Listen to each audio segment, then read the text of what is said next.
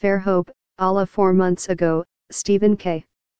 Bannon was plotting a takeover of Washington and the Republican Party from his office in the West Wing as chief strategist to President Trump. On Tuesday, Mr. Bannon, the private citizen, stood where his latest fight had taken him, the mulch floor of a barn in southern Alabama, where he delivered a passionate plea to elect Roy S. Moore, the former judge who faces numerous accusations that he preyed on young women, some of them teenagers. Railing against Republican leaders in Washington, the mainstream media, and Mr. Moore's many critics inside his own party, Mr. Bannon told the crowd of several hundred who had crammed into the barn, "They want to destroy Judge Moore. And you know why? They want to take away your voice. If they can destroy Roy Moore, they can destroy you," he added. When Mr. Moore took to the stage, where an American flag the size of a billboard served as the backdrop, he worked his way through a speech that touched on everything from Common Core, to the value of military service, to bathrooms for transgender people. "They don't want me up there. I know that," Mr. Moore said softly, referring to his would-be colleagues in the Senate. "They don't want somebody up there with an independent mind." It was not quite the fight Mr. Bannon envisioned leading. But it will have to do. The stakes for Mr. Moore, the Republican Senate nominee who next Tuesday faces off against the Democrat Doug Jones, are indeed high.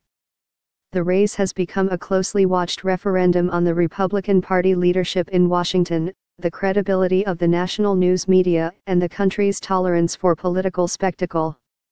But the only person who may have more on the line than Mr. Moore is Mr. Bannon, who is risking his own campaign to topple Senator Mitch McConnell, the Republican leader, as well as other incumbent Republican senators across the country. Mr. Bannon, who never publicly questioned Mr. Moore after the allegations first surfaced last month, has seen a fortuitous turn of events ahead of the rally here. Mr. McConnell, who had urged Mr.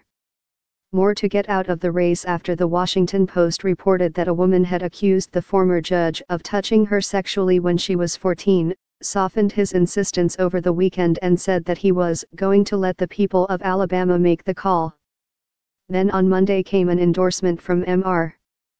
Trump, the president, who had stayed away from explicitly encouraging Alabamians to vote for Mr. Moore, though he did cast doubt on the veracity of his accusers' claims, called Mr.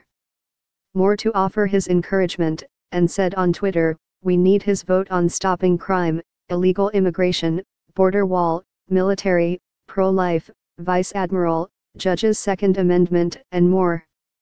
Less than 12 hours later, the Republican National Committee reversed course and said it was reinstating the support it had pulled from Mr.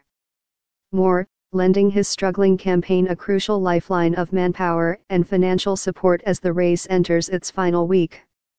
The Republican Party now finds itself in a situation remarkably similar to the one it was in last year with Mr.